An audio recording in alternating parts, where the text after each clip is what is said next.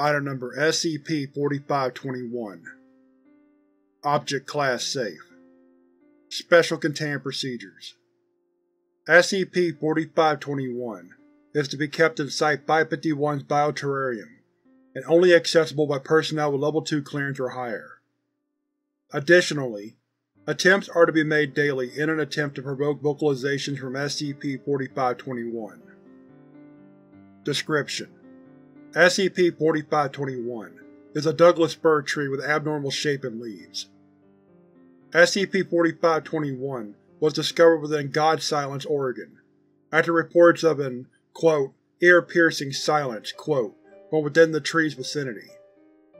Amnestics were administered, and SCP-4521 was transported by implanted Foundation agents to Site-551.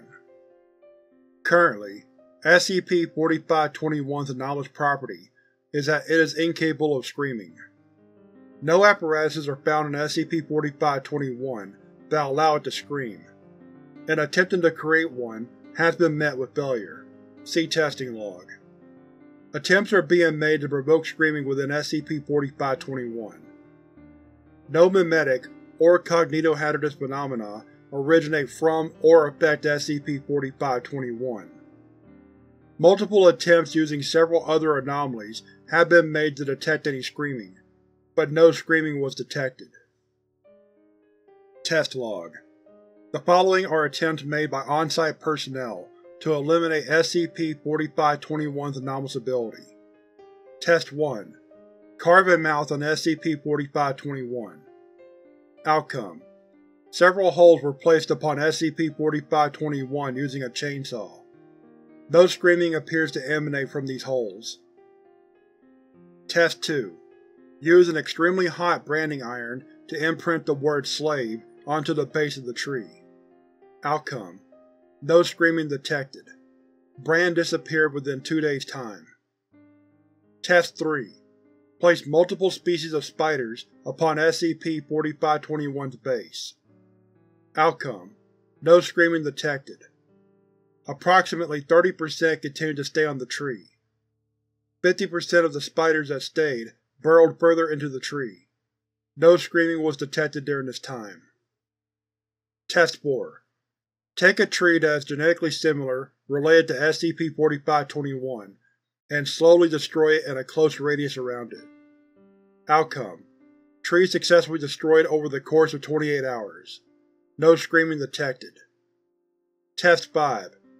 Take a tree that is genetically similar related to SCP-4521 and… Outcome: redacted by request of Ethics Committee. No screaming detected. Test 6. Use a D-Class personnel under the effects of amnestics in the event that SCP-4521's screaming is anti-mimetic. Outcome: no screaming detected. Test 7. Attempt to communicate with SCP-4521. Outcome: see attached audio file. Audio file. File 4521 Interview. Begin log. Hello? SCP-4521? Can you hear me? Did you say something? Oh, that was my imagination. I'm sorry. Listen, do you want to talk? Do you have something on your mind? Just let it out. Come on, it's not healthy to bottle up. You can tell me. I'm friendly. Do you not have a reason to, you know… I do hope those thoughts in your head are doing you well, but they need to be let out. This is for your own good, I promise. Don't worry about making too much noise. I don't mind. Can you hear me?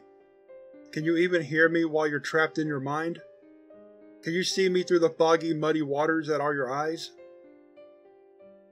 Come on, the deafening silence is killing me!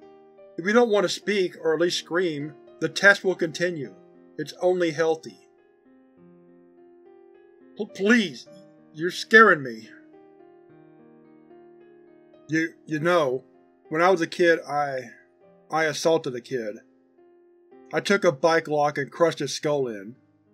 It went on for 6 minutes before being stopped by one of his friends, who I also clocked in the head. I went down the street, and I saw this lady. She fell off her bike.